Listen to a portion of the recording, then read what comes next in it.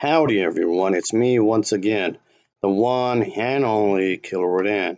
And today, as you can see, I'm still continuing my Disney movie marathon where I'm talking about the movies, of course, the TV shows, documentaries, I don't know, whatever the case may be, whatever is related to Disney in one shape or form, I'll bring it up somehow, I guess. So anyway, let's just cut to the chase, shall we? This is in regards of Disney making a move against the chances guy. Yeah, we're on this again. So of course this has something to do with the Don't Say Gay bill, even though it's labeled as the printer rights bill or whatever. Anyway, of course the Disney company they didn't want a part of it. They didn't want a war. They didn't. Okay, okay, maybe that's a bit of a strong word. A fight, a battle, whatever. This conflict with this governor guy.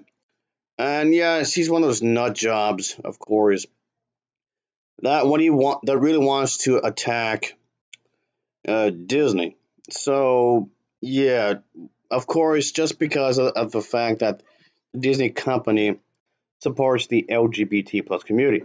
That's it. That's literally all this is. Just because of the fact that they're still continuing to basically, continue to help them out. So of course, the CEO Bob made a statement criticizing the chances this Don't Say Gay bill legislation, of course. So about a lot of the hundreds of companies, 321 in total, I believe, of other companies that signed a petition from the human rights campaign that broadly concerns this, anti-LGBT plus thing. There's lots of worry about this kind of thing. Of course, other companies do help the LGBT plus community. So there's plenty of companies, there's plenty of people over there that pretty much help this community. And what, you're gonna run them out of business too? Is that what it is? Yes, of course, I'm still on this. Of course. But anyway, but yeah, of course, this is something that's uh, stupid. It's really stupid. He keeps saying that the chances guy keeps saying that is in the regards of the special tax privileges or whatever. He's trying to make some sort of power move, which is something I've previously mentioned before in other videos. Obviously, yeah, it's about politics. When you think about it, it's really about politics. That's all this is. Obviously, this is all that is. But the thing is that uh, Florida has thousands special districts, I guess you can say, which includes one for the villages, a retirement village for the whose residents are only conservative voters and whatnot. So, in other words, yes, conservative voters could have special privileges, but he wants to take special privileges away for those who disagree with him. What is this, a dictatorship? That's because it is. It sounds like it. So anyway, of course, when you think about it, don't get this twisted. The governor, the chances guy, he isn't some sort of Robin Hood taking money from the rich or whatever and giving it to the poor. And yeah, he's the crook here. No, I'm not saying every politician is a crook. I mean, yes, he's a politician, sure, but he's just this politician trying to use this well-known company as a plot point, so to speak, for his campaign to do what he wants. And and the thing is that that's something that Disney isn't willing to play, which of course he is upset about. Of course, obviously, the CEO of Disney, Bob, made it clear that his company had other options for its billions of dollars during his company's more recent earnings call. Of course, he didn't say anything out of the ordinary, I guess, that the company won't do. So I know that's the whole thing about leaving Florida, of course, and whatnot.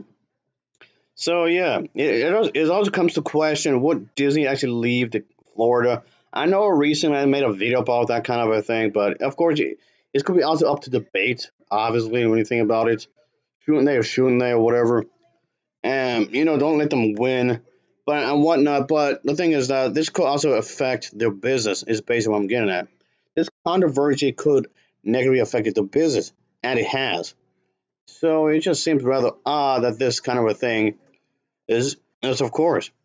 So I guess instead, the Bob CEO, he still could make some sort of investment in Florida in one way or another, or he could use that money elsewhere. I guess call it a threat or what have you. But Bob, the CEO of Disney, simply showing that the chances that he won't be the one with the uh I guess one wants to lose, of course. But it was a strong statement from the Disney CEO, followed by pushing $1 million headquarters project from Florida. The company also canceled millions of workers, highly paid, white collar workers from California to Florida. The company then followed by that move by having two of its top executives and putting the chances in notice, so to speak, of course. But yeah, this is the type of thing that is still a controversy. I don't even know why. Why is this even still a thing is beyond me. Why does this have to exist? I have no idea. Why does this have to happen? I have no idea. You think the chances guy over here would have just moved on with his life, which he should have.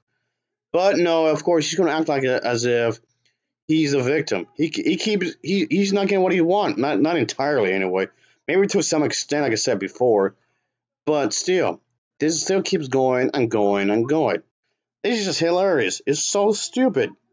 Yes, I'm on Disney's side. Whoop de doo. But yeah, of course, this could negatively affect the job market, of course, obviously.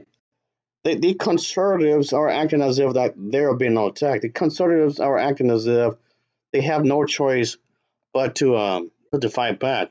You are not the victim here. Like at all. You are not the victim here. Though he is acting like he is the victim, which is weird.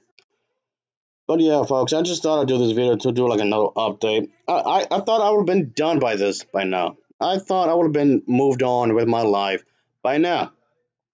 I mean, yes, okay, nobody's pointing a gun to my head to talk about it. Sure, I'm just saying. But yeah, I just thought I'd do this because it's ridiculous. So I mean, I still want to remain enthusiastic. I'm still on Disney's side.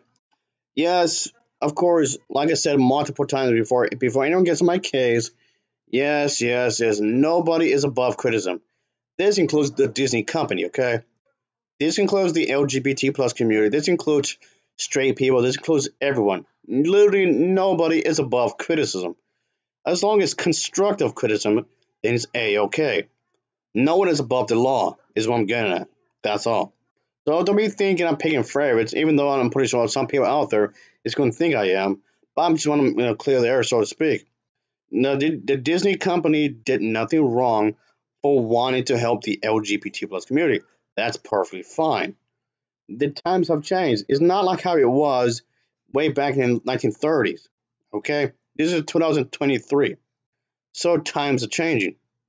For better for worse, it is. I've said that quite a few times already. Holy hell. Anyway, thanks for watching, folks. That'll be it for now. So, until next time.